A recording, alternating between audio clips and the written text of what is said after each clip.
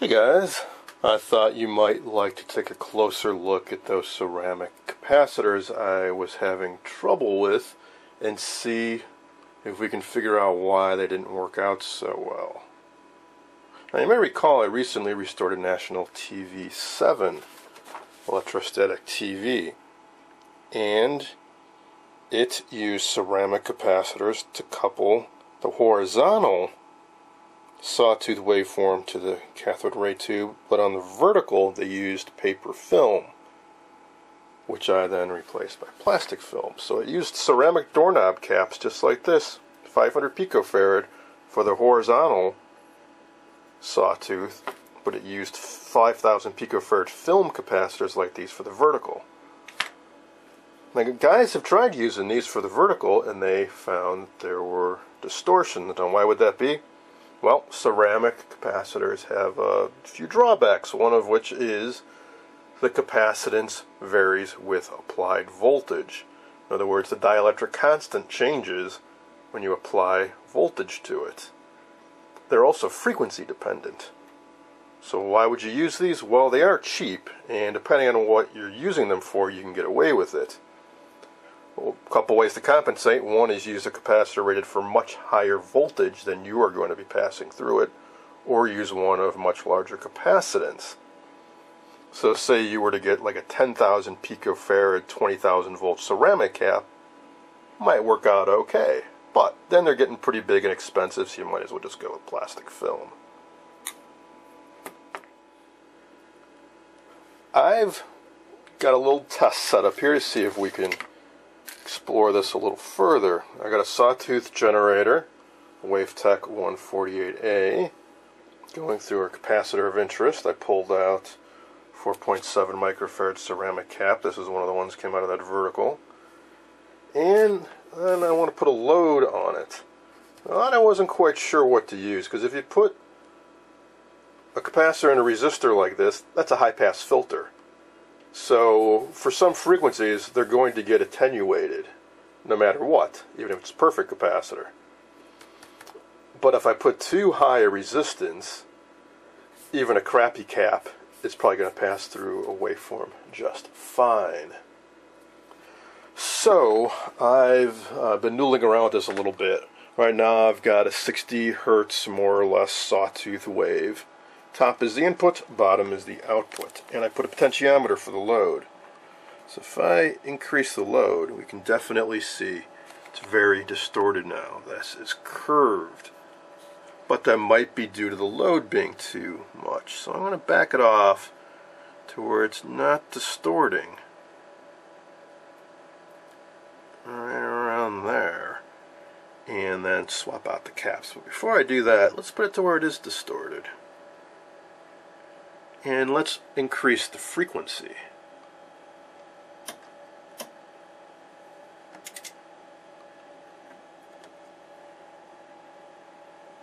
Get it up to around 15,000. Notice it's not distorted even with that heavy load.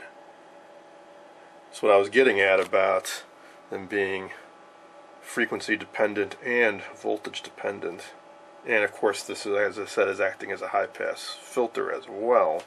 So we got a number of variables working here. Alright, so let's put this back to 60.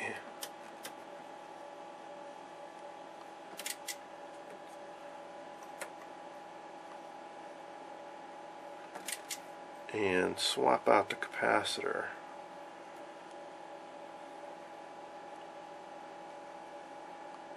And see how the other one behaves.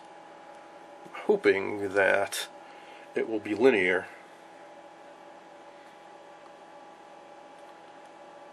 Or rather, I'm hoping it won't be, so I'm increasing the load to where it's just looking like a clean sawtooth. And I'm hoping when I put the ceramic cap in there with these same settings, it's going to be curved.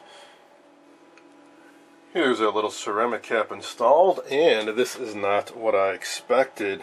It's not distorted, or at least not very much. Huh. Well, I'll try swapping in the other one.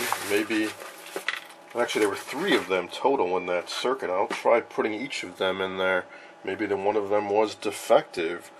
Or maybe there's a DC bias on there along with the AC waveform.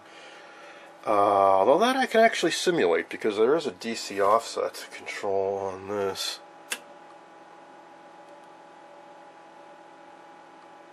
Interesting. Interesting.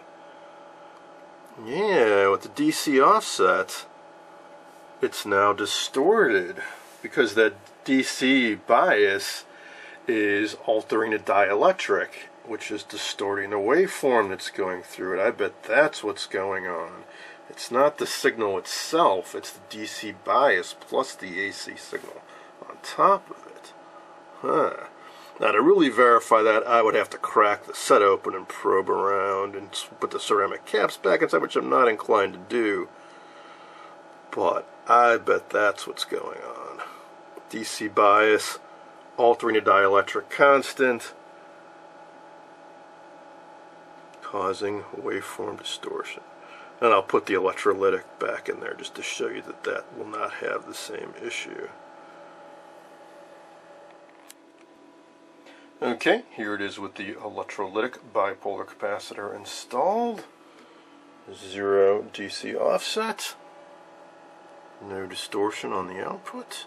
Increasing DC offset. No distortion on the output. So I think we have found the source of that distortion.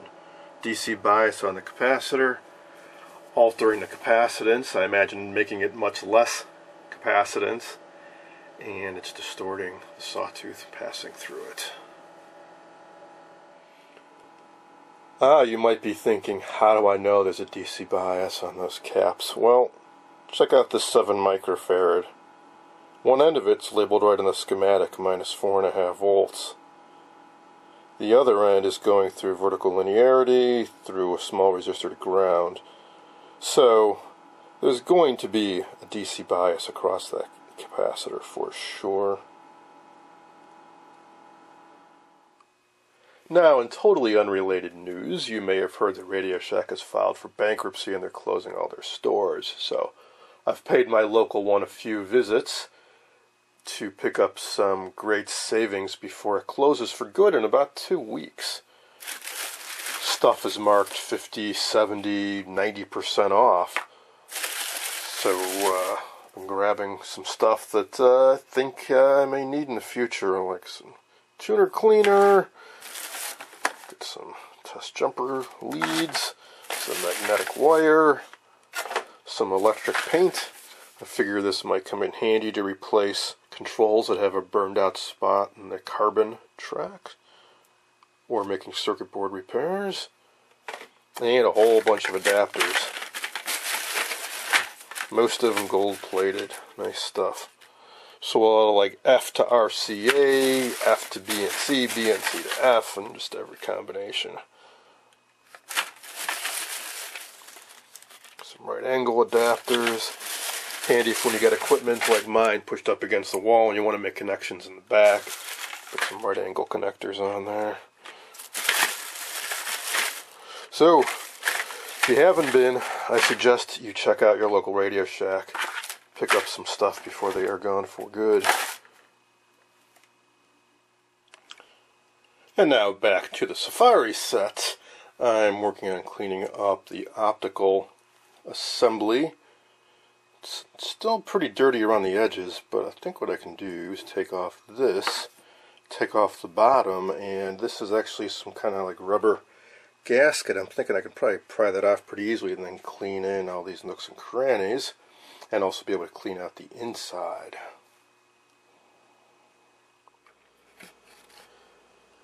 Yep, that got it. So this is a partial mirror, and this is a curved mirror. That's probably a front surface mirror where the reflective material is on the top of the glass, and you really don't want to mess with that. So I think I'll try using a really soft cloth just in one edge, and if it seems like it's marking it up, I'm not going to go any further. Maybe I'll just use some compressed air and blow it off, because see, there's already a lot of fine scratches on it.